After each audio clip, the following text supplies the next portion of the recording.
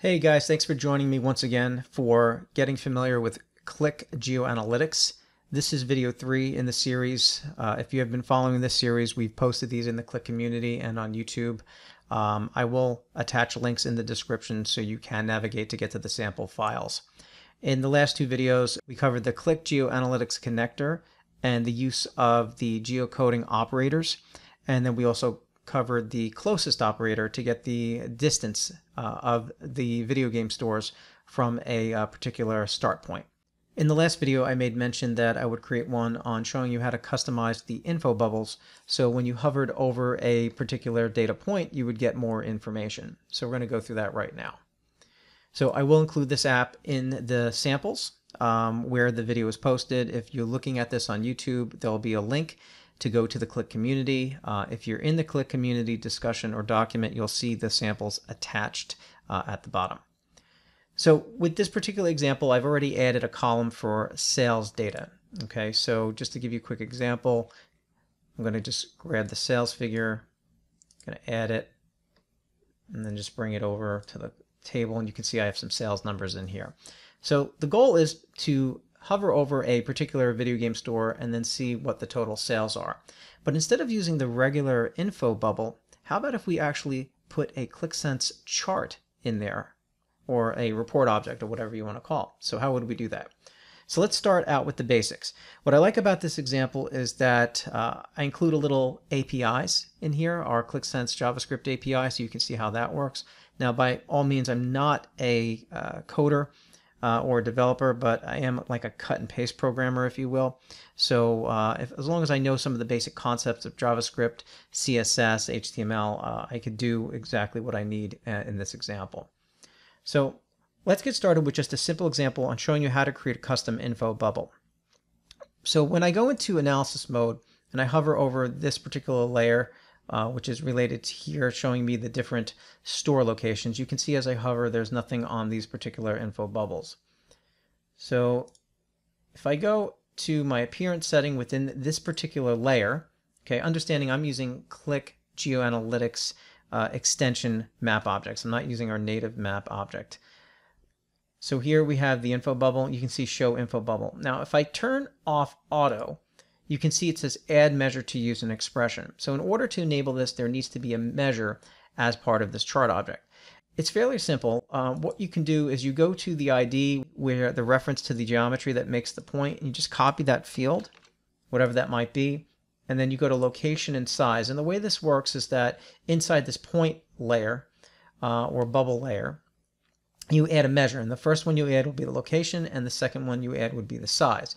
So just to give you an example, if I pasted in address lookup geometry, I would use the only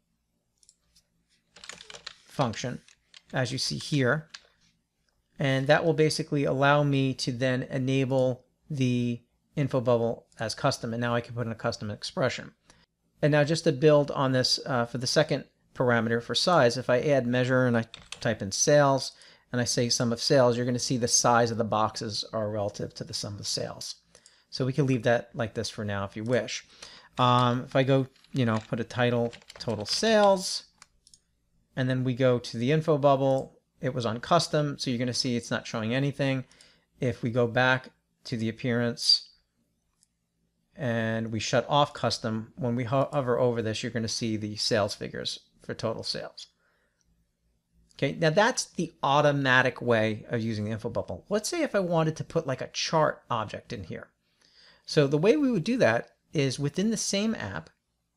Now I'm going to delete the one that I was working on for the video. We're going to start fresh. I'm going to create a new sheet. And in the sheet, I'm going to choose my chart. Now to keep it simple, I'm just going to grab a KPI object. And I'm going to add my measure for sales. And then in here, I'm just going to give it a label, total sales. And format it with money. Format the numbers. And then for the appearance, let's make it small. And then adjust the size accordingly. So within the same app, within a different sheet, I created a simple chart object here called total sales. Now for this chart object, we want the value to display in relation to the store that we hover over. Okay, so when we hover over the store, we want the correct sales to display. So the way we're going to do that is using a little set analysis and a variable. So I'll go to my variables, and we're going to create a new variable. And the convention I always use is a lowercase v and then, the name of the dimension of the field I want to relate to. So in this case, I'm just going to use capital I and lowercase d.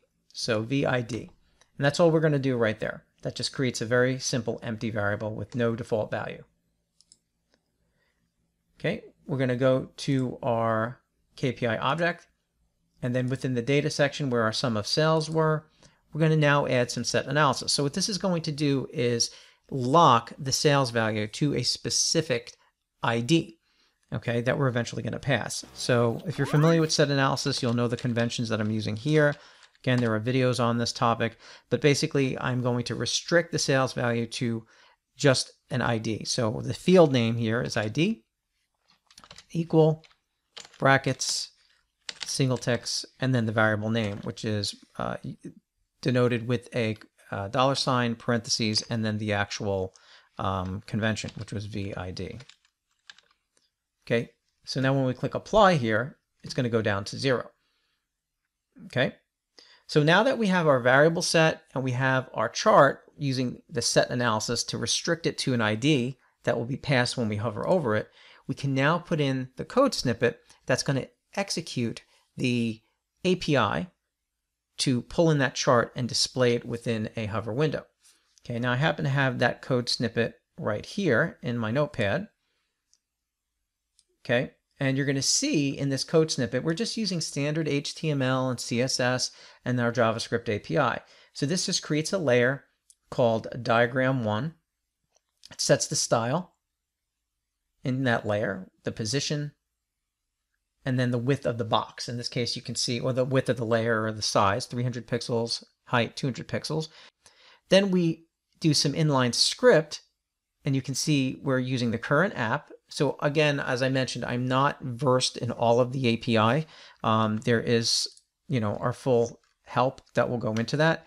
But just for reference here, you can see that we're calling the app object here. So in the current app, grab the variable, here's the name of the variable, and then get the object and then the name of the object. Now you might ask, well, where do I get the name of that object? Okay, so some tips and tricks here. I'm going to have to go to what's called our Developer Hub. And if you're not familiar with the Developer Hub, this is a utility that helps you jumpstart working with mashups and extensions and integration in our APIs. There's a tool called the Single Configurator. The Single Configurator allows you to reference any object inside a QlikSense app as a URL and apply parameters to that object. So the name of my app was Mike's Video Game Stores, and there's our KPI object. And I know that by the reference with the number 1 symbol. Okay, and there we go. When you select that object in the URL, you can see the associated parameters. Here's the app ID, and then right here, object equals. And this is the little bit of text that we need right here. So I'm going to copy that, and I'm going to go back to my text editor, and I'm just going to paste that right in there. Okay, and there's some additional parameters applied here, no selections, false, etc. So I'm just going to now copy this code snippet, go to the layer where I want my info bubble, turn on my info bubble, and now I have my expression, and then paste in the expression.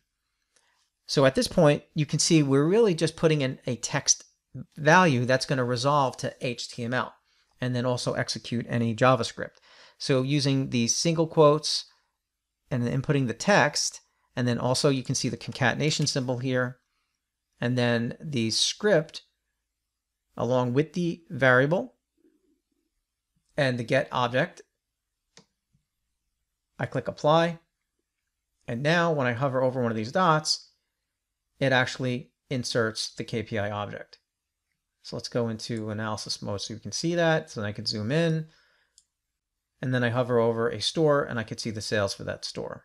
So it's just a quick video just to show you how to work with the info bubbles and how to create a custom chart object inside that info bubble.